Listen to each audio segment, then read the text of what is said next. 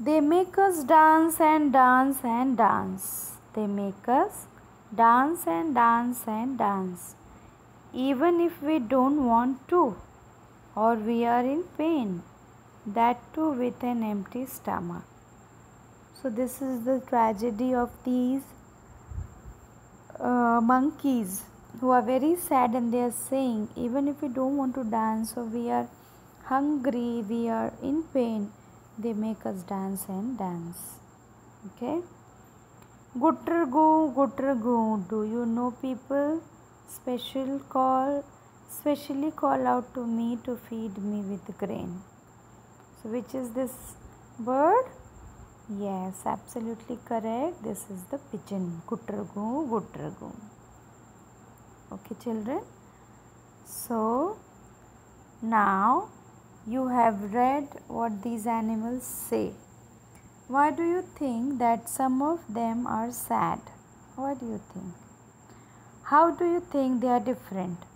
What monkeys that dance to entertain people and monkeys that are free? Okay, so you have to write the difference about the monkeys that dance to entertain people and the monkeys that are free. No? Monkey wala comes with the monkey and the monkey dances, okay, to entertain people.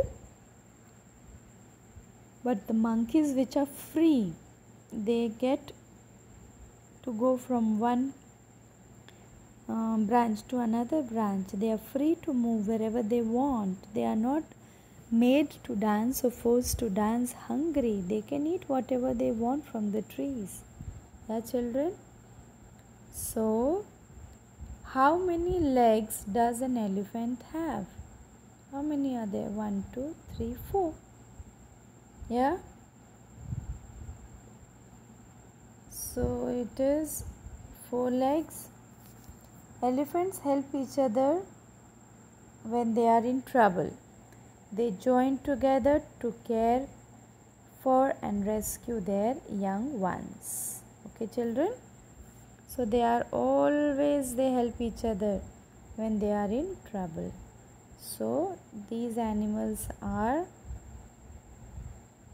the animals who always stay in the group and they always help each other. So we should learn from them that these animals that always help each other. When you find somebody in trouble, give your hand, join the hand together, care for each other, try to rescue the little young one and the weak one. Never fight with each other. Always try to resolve the problem and help each other. Okay, children? So here we are done with the chapter.